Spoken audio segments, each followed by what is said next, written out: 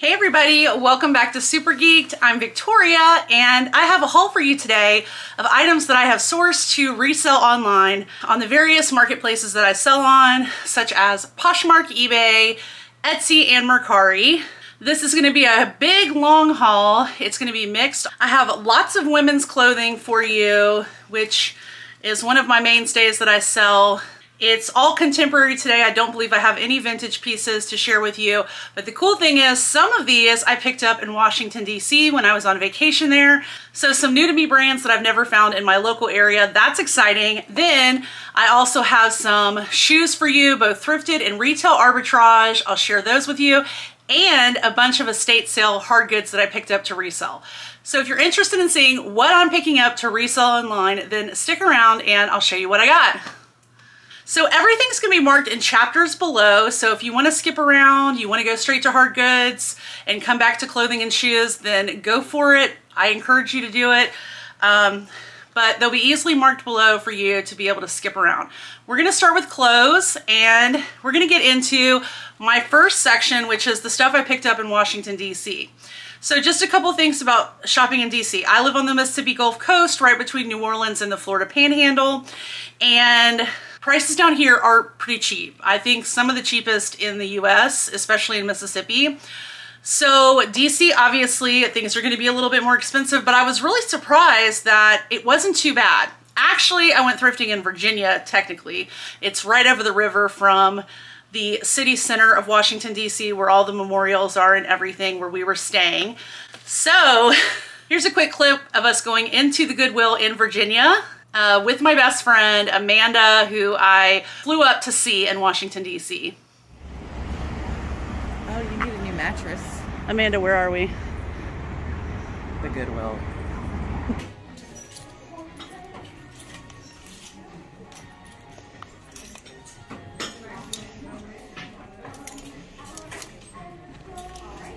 Now from this thrift trip, they did have a colored tag. I signed up for their Goodwill point system. As you know, most Goodwills have their own little areas where they have their own mission. South Mississippi here has one. This specific Goodwill, which is the Greater DC Goodwills, they do offer a 75% off color every week. And a couple of the items I picked up were 75% off. Because of that, my cost of goods came down to about $7 an item. So that's pretty good. I mean, that's cheaper than sometimes I've spent in New Orleans. So let me show you what I got. First brand I was so excited to find. I've never found this in my area. It is Corey Lynn Coulter. This is a cute jumpsuit. Check it out. It's got these florals. This actually was sold at Anthropologie. Some of the Corey Lynn Coulter pieces can go for a lot more. This one won't go for as much as some of the others, but it is beautiful. So I certainly could not leave this behind.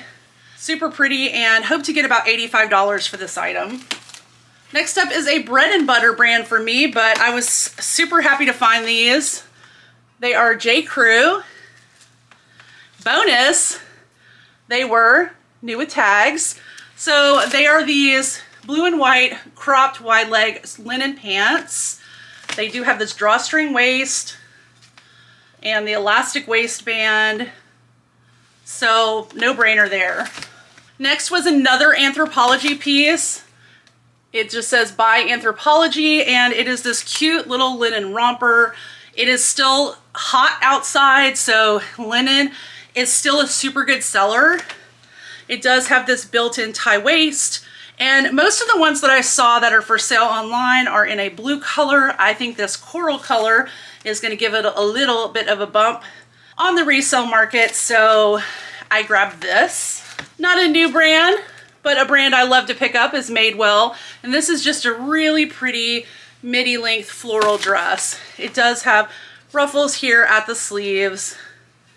And here's the flower print up close. Really cute. Cotton dress, fully lined, and happy to find it. Okay, a brand I've heard of but never found in my area. It is ATM. ATM stands for Anthony Thomas Melillo, I think is how you say the last name. And it is these houndstooth drawstring waist joggers. Cropped length, very cool. I saw several of these were being sold on the Real, so excited to find this brand because I've never found it before. I could not leave this dress. This is one of my favorite plus size brands to sell and actually wear too. It is Eloquii, and this is a really pretty 70s inspired floral. It actually says that on their website. It has the faux wrap front, and see if I can show you. It has a tulip hem. It's like a midi length with a lining underneath. Very cool print. I liked that everything in my haul here from DC sort of had a theme, so you can see sort of the colors. I think it ends right here. So there was sort of like a color theme here. Next up were, I've been finding a lot of Madewell lately, but this was some more Madewell. These are the crinkled wide leg crop pants. They do have like a ghosted polka dot, and I just thought they were really cute. We'll see how these do. I was cautious about picking these up. Okay, so the brand is Baldwin. They were a designer jean company out of Kansas City. A lot of celebs would wear Baldwin, but they are now defunct. The designers went on to create another company. I'm not sure what it is. If I think to remember, I'll pop up the name of the new company, but they are very high quality jeans. They're in this beautiful wine color. And I mean, even their buttons say Kansas City leather patch on the back and don't look like they were worn too much. So I decided to go ahead and try them, see how they're gonna do. We'll see if it was a mistake. Also, I did not have cell service in this thrift store, so I couldn't look up comps. So all the stuff you're seeing me show you, I bought using my gut because I just couldn't look them up. So these shorts are adorable, and I don't pick up tons of shorts because shorts don't have as high a return on my investment, but they are Madewell, and I've had good luck with Madewell shorts before. They're in this adorable polka dot, and what I really like is they have welt pockets on the back, this like texturing, sort of like a, I mean, you can feel it, and then they have these cute patch pockets on the front. So excited to get these. Okay, I didn't know what this was, and like I said, I couldn't look it up, but I had a feeling about it. So this is the brand. It's called Monopoly, and it has a sweet Peter Pan collar. It's just this adorable little dress. It has the elastic panel in the center, a hidden back zipper, and it is fully lined. I can't find any information on this brand. It seems like it's a vintage brand. You see it says made in Korea there. So there's a possibility that this is vintage. I'm not really sure if it's just a novelty dress. I think I saw a couple other dresses being sold and that they were labeled as vintage. It's possible that it's maybe 80s vintage, but there are no material tags. It feels like silk to me. And it does have this adorable attached belt. So, and the puff sleeves, which are really on trend right now. So it was a no-brainer for me. I wasn't gonna leave it. It has bunnies and jewels on it. So no way I was gonna leave it behind. So I did pick it up. And those special pieces, if it is vintage, are the ones that are gonna make you the most money. Yeah, I think the rest of the DC haul is all pants. I just lucked out in the pants department because you know your girl went through dresses. I'm a big seller of dresses. These again are Madewell. I told you I've been picking up tons of Madewell, and they are some velvet cropped pants. I would not recommend picking up velvet Madewell jeans, but pants seem to do really well. So these loose fitting, especially around the holidays, people like to wear velvet.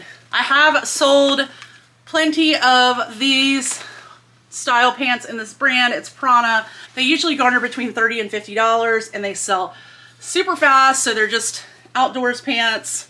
They have the tab pockets on the back with the Prana logo. These are the roll tab style, so they are convertible. They can be pants or they can be worn as like Bermuda shorts, that sort of length. Okay, a couple more pieces. This is one of the pieces that was 75% off, so I only paid like $2 for these, but it is Free People. And the reason why I got these, I usually pick up Free People jeans anyway. I mean, they still sell pretty good, about $30. But these are the pull-on style, and I have sold this exact style several times. They are an ultra high waist. They have this cool like detailing, very like 1980s, early 90s, and so they're denim, but they're leggings and they're pull-on. We like comfy jeans. Okay, a brand I've never picked up. It's called LTJ Denim, and I believe these are sold at Nordstrom, but I love olive. I don't necessarily wear it, but I just love the color. I'm drawn to it. So these are sort of like a take on a military style pant with the big pockets in the back. They are cuffed at the bottom. And this reminds me of like army. I used to buy army pants all the time from the thrift store when I was in high school. But yeah, so I thought I'd try these out. It's cute. They have a little patch on the back that says "with love." And they're in excellent condition. Ooh, I was really excited about these. I don't always pick up this brand, but when I find a special piece, I'm gonna pick it up. These are very 1940s inspired pants. Love this detailing. They are a satin with sort of these eye details. 3 buttons, they're pull on. They have an elastic back, and the brand is Zara, and it's new with tags. So we love that. These are super cute, and not all Zara pieces are created equal. I just sold some Zara jeans the other day. You'll see in my upcoming What Sold video. So yeah, don't sleep on Zara, but look up the style. Okay, 2 more from DC, and then we're gonna get into some local thrift stores. Again with me finding all this Madewell, and you'll see more Madewell later. If you find Madewell with this tag, which says it's fair trade certified, that means it is a newer Madewell style. These are the 10-inch high-rise jeans in a black wash, and Madewell still sells consistently for me around $50, so I'm still picking them up. All right, last but not least, the second pair of pants I have from this brand to list. The last one I picked up in that thread buyout at my local liquidation store, but it is Babaton, and these pants sell for $300 or $400. They are a pull-on style dress pant, really pretty cranberry color. They do have front pockets and an elastic in the back. So I haven't listed the other Babaton pants yet. They do sell these on the RealReal also, so I'm interested to see how they do. All right, next I'm gonna share with you local thrift store finds of women's clothing that I bought to resell. So let's get into that. And the first one is a brand I've never sourced here, so I was excited to find it. It is Donna Morgan for BHLDN, which is Anthropologie's wedding line. This is a bridesmaid dress. I will pop up a picture of it because it's gonna be hard for me to show you the whole dress, but it's super pretty. Generally, when you pick up bridesmaid dresses secondhand, expect to find at least one stain because the ladies are having some fun. There's one little spot here on the belt, but I think I can get it out, and I won't have to soak the whole dress. I can soak just the belt and try to get it out. So I love selling dresses, period. They're a great return on investment because generally you pay under $10 at the thrift store for them, and you can get $50 and above for them. Bridesmaid dresses are exceptionally good because you have people not wanting to spend a couple $100s on a dress, but might spend $75, $80, and you're gonna make a good return on your investment. Okay, so I don't ever get this brand. I have gotten it for free from donations before. It is K. Unger, and it is an expensive brand. It's very much like a more mature dressy brand like Tadashi Shoji. So the reason why I got it is this cool stacked paisley lace over a cobalt blue. Really pretty, y'all. And it is knee length. This would be a great dress for a wedding. It does have a V in the back. It's in excellent condition. And I also know that if I can't sell it for a good price, K. Unger sells really well on ThredUp, and they mark it up pretty high. So I would send it there as a second option if it doesn't sell on, if I can't sell it on my own. I forgot to mention another reason I picked up the K. Unger dress. It was half off. And this was also half off in the dresses. This is Cabby. I don't pick up all Cabby, but there's still a cabbie following, and this is a knit sweater dress. Be perfect for leggings when it starts to get cold, and a pair of boots. It has this cute little ruching detail here on the sleeve. Super comfy, feels like a blanket. Here is the back. It has a dart in the back so that it is more comfortable to wear. Yeah, so I think it'll do good. Okay, not picking up this brand too much, but I did like these. They were in good condition, and it is Can.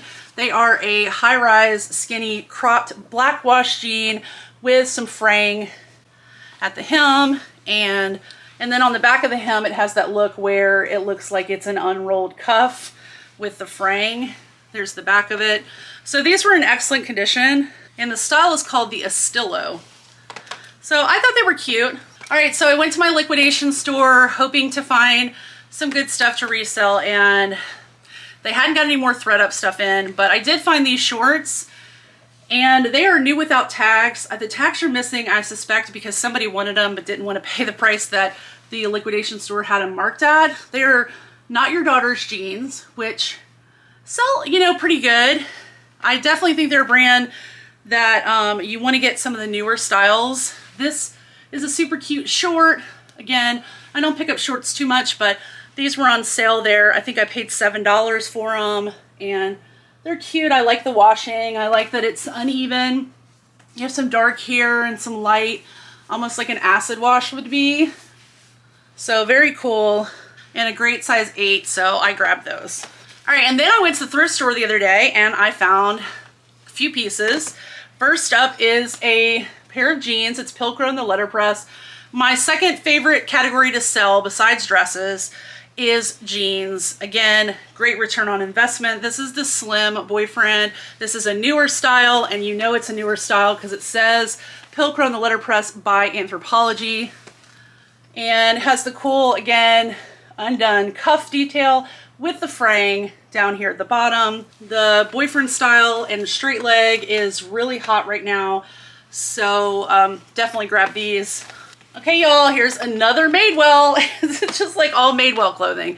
So this is a cute, I love this color. It's like a purpley blue, very pretty little dress. It has this pretty detail at the waist that sort of looks like a belt, almost like a corset type belt, and has these buttons, V-front, a little bit of ruffling here at the collar, semi-sheer sleeves with the ruffling here too. And then on the back, it hangs a little bit lower in the back, but just a super pretty dress. So I love a cute little Madewell dress. And then there's this moment. This is a good finale to this clothing side of the haul. So this dress is beautiful. First of all, they had it marked at $15, but I knew I was gonna get it. I'm gonna pop up a picture because it's gonna be easier for me to show you because it is maxi length, but it is this beautiful satin dusty pink color, and this is ASOS. It's new with tags, and not a brand I pick up everything from, but ASOS dresses, the more formal dresses, do super well. It has this beautiful accordion pleat skirt. It is sort of like a satin feel, fully lined, and it's got an open back with a cape and a deep V. Vintage inspired, beautiful dress. I guarantee you I can get close to $100 for that dress. So no brainer.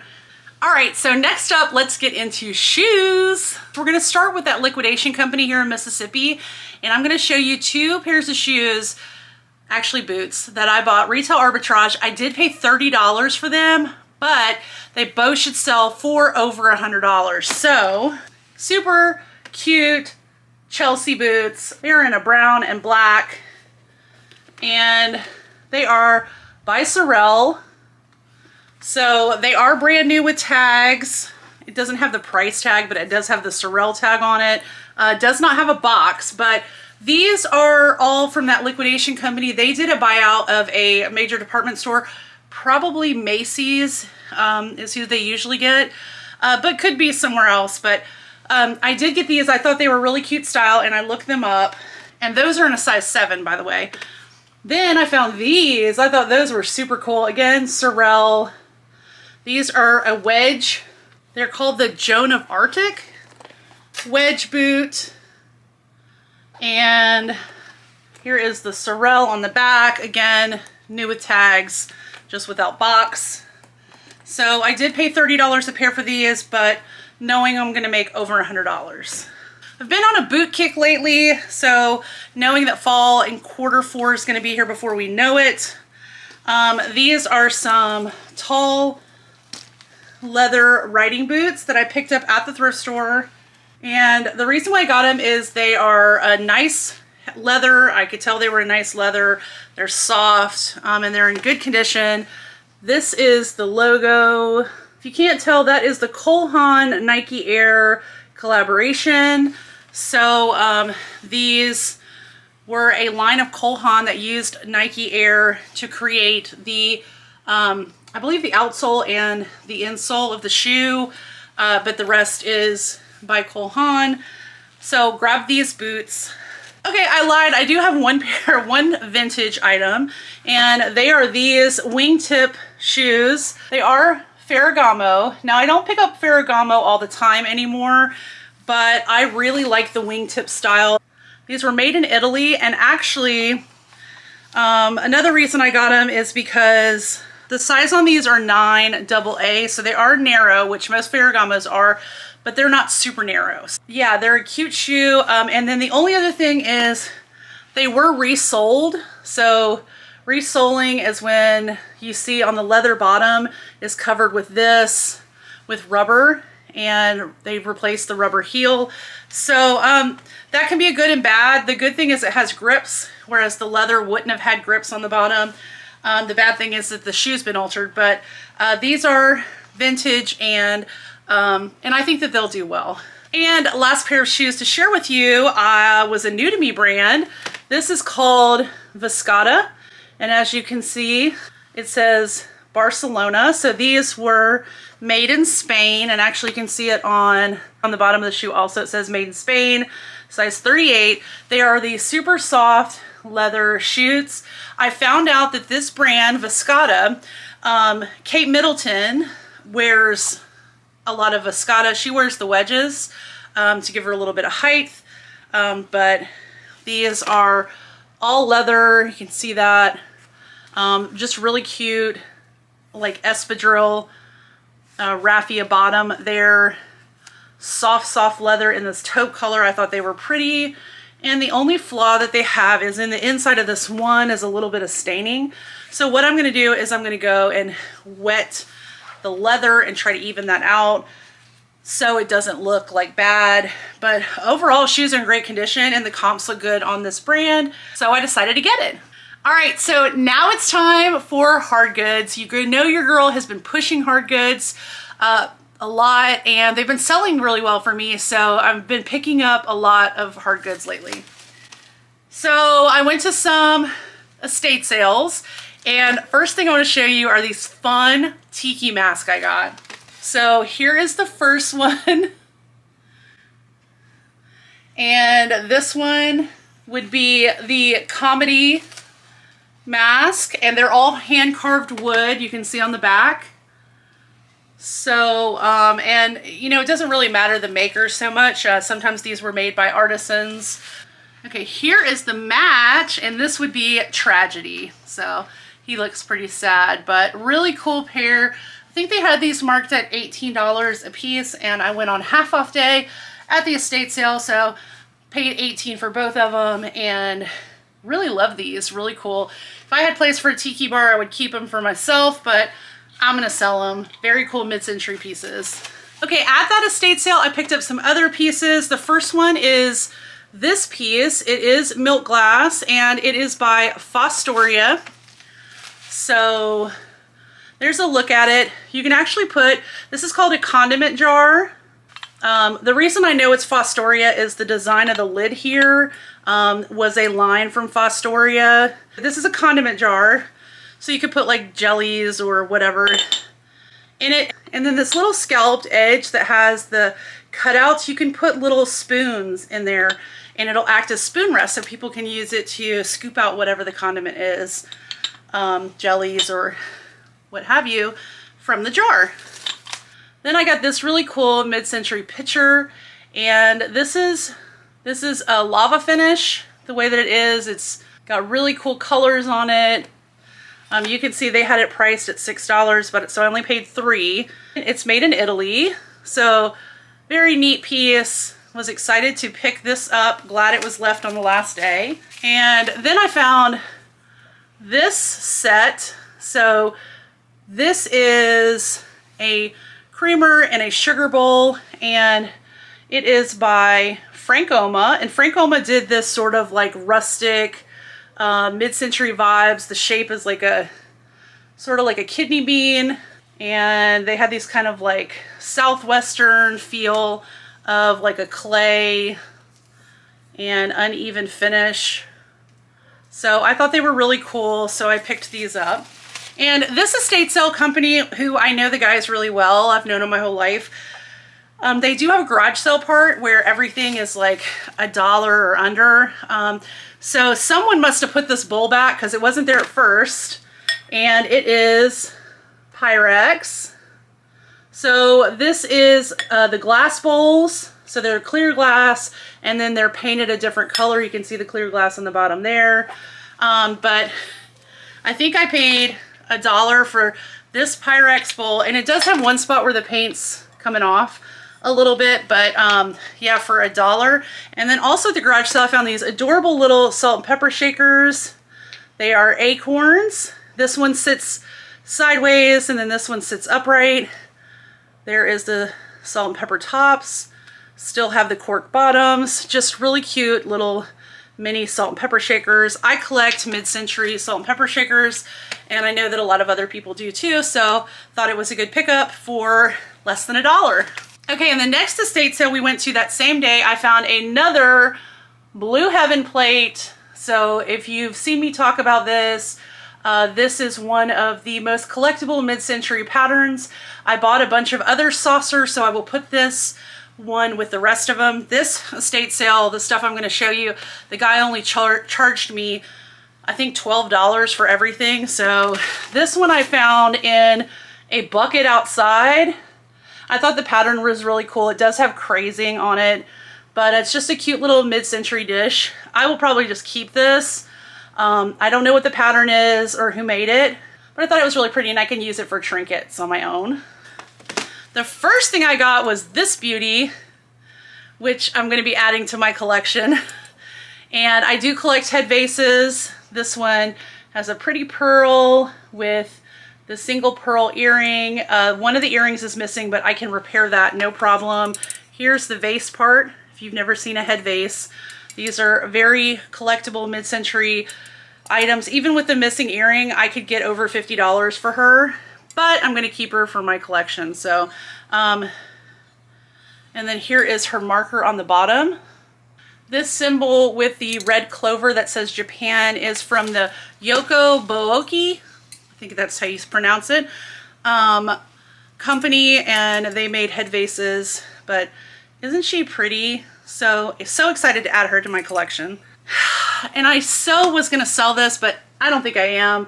I love it. If you know me, you know I collect American pottery from mid-century era, so the 1940s, 50s, 60s. It does not have any markings on the bottom, but as a collector, I know that this was a Royal Copley vase. She's pretty, isn't she? So I really want to keep her.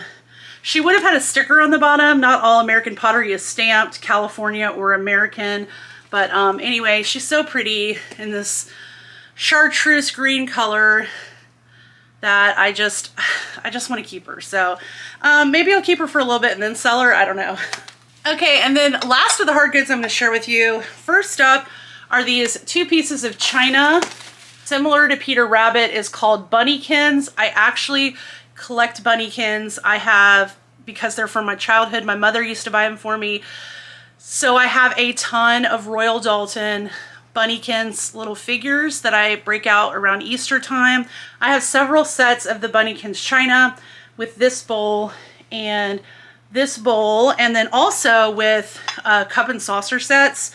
My mother started collecting them for my brother and I to eat with on special holidays instead of us using the grown-up china. This was our children's china by Royal Doulton, and so I do the same thing with my children, and if we have other children over for holidays, then they eat on the bunnykins. So I was excited to find these at the thrift store because they'll go in with ours. And I really debated on keeping these, but I think I'm going to go ahead and sell them. I did pay $4.99 a plate, but this was the first one that caught my eye. And it's so pretty. I love the colors and the little peacock there at the top. These are collector's plates by Villeroy and Bosch, made in Henrik, Germany. These are limited edition plates that were sold in a set. They do have the hangers attached to them. And I bought 3 of them. There were 4. The 4th one did not match the theme. So these 3 are from French fairy tales. This is called The King of the Peacocks, Princess Radiant, and the Phoenix. And the last one is called The Monkeys in the Garden. And so they were all French fairy tales, very beautifully done. And they were all limited edition. A single plate sells for about $20, so I'm going to sell them as a set and hope to get a little bit more than that because I did invest $15 in them. But you know what? If they don't sell, I can keep them and not feel bad about it. Hey, I forgot to show y'all one other thing that I picked up to resell, and it's a men's item, so I definitely want to share it with you. Let me grab it.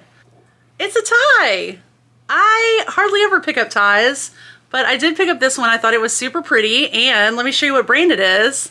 Burberry. We love Burberry. So I was happy to find this Burberry tie and picked it up to resell. Didn't want to leave it out my this long haul, like you didn't already have enough stuff to watch. All right, bye y'all. All right, y'all, so that was today's haul of clothing, shoes, and hard goods that I picked up to resell on my online stores and in my closet on Poshmark, eBay, Etsy, and Mercari. I hope you enjoyed watching this video and enjoyed seeing what I'm picking up to resell. So I'll see you soon for another video. Thank you guys so much for watching. Don't forget to subscribe and like the video, and I will see you guys next time. Bye, y'all.